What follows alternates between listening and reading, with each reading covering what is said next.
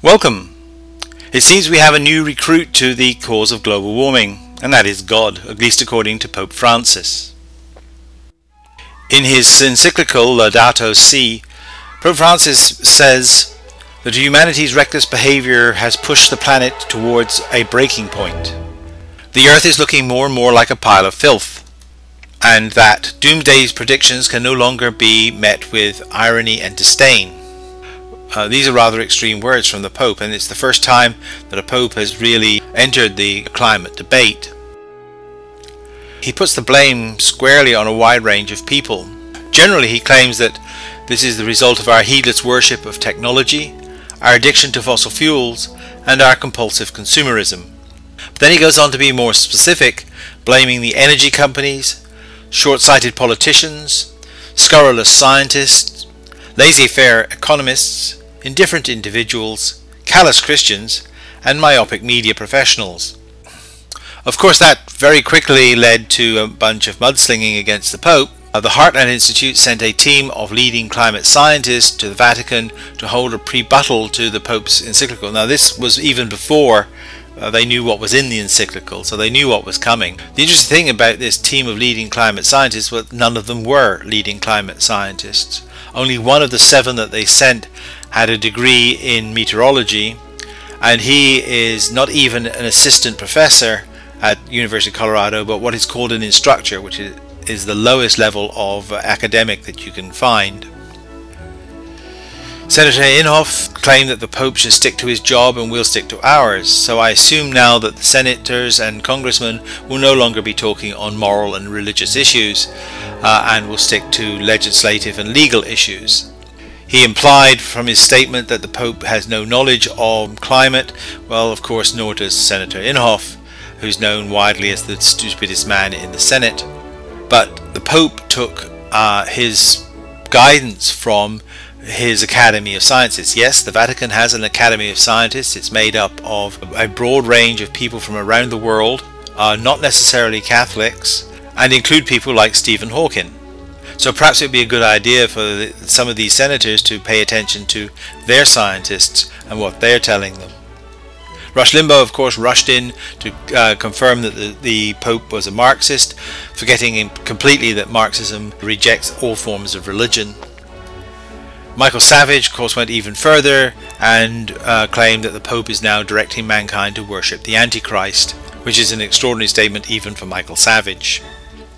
We seem to now have a religious and moral consensus as well as a scientific one. Just about every Christian sect has now come out in favour of immediate action on global warming, and several other of the major religions have done similarly. So I think if you're a person of faith and are still critical of global warming, then I think you should be asking yourself, are you following your biases or are you following your faith? Meanwhile, NOAA has come out with the Global Climate Report for May of 2015.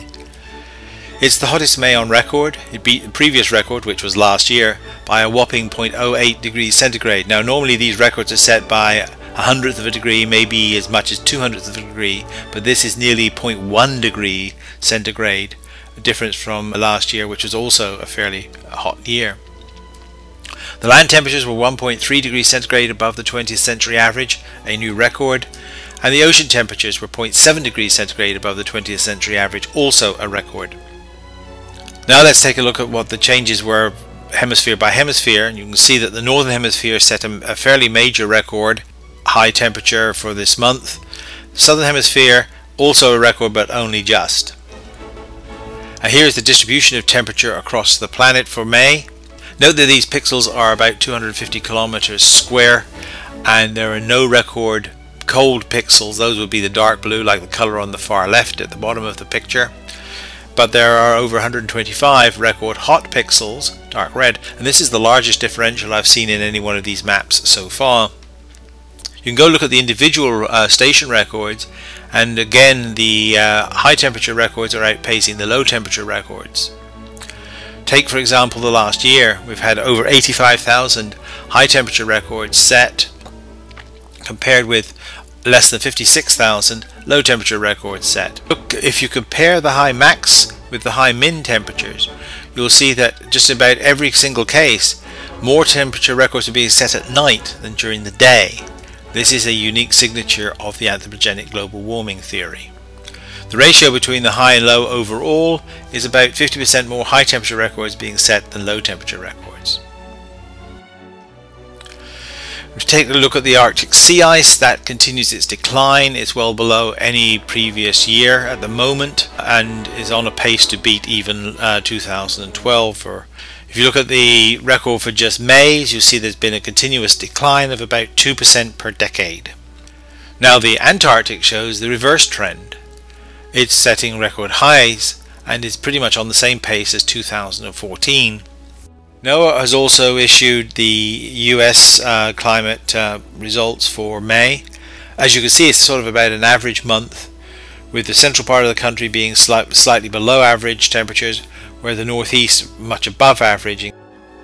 The main reason for the cool temperatures in the middle part of the country is that they've had a lot of rain, with records set in Texas, Oklahoma and Colorado, with Kansas and Arkansas not very far behind. There's been a fairly dry period in the northeast. A study from Texas Tech University indicates that global warming does not create new weather incidents, but it just makes them more extreme. For example, the risk of heavy rain and flooding increased with global temperatures, particularly in the US. You can see here that the northeast is particularly vulnerable to this, with a 70% increase in precipitation. That's rain and snow. And heat waves in Australia have also been linked to increasing global temperatures. Now, interestingly, the arboreal forests in Alaska are on the march. In central Alaska, the white spruce growth rate has slowed to its lowest levels ever recorded. That means that conditions are not good for it, and that's caused by the increasing temperatures there. Meanwhile, in the western Alaska, they are growing much faster. In western Alaska, the conditions were not optimum for them, so they had a tough time because it was too cold. Those temperatures are going up, so those trees are now growing very rapidly. And it's global warming that is increasing the growth rate of those trees in one area and stunting it in another.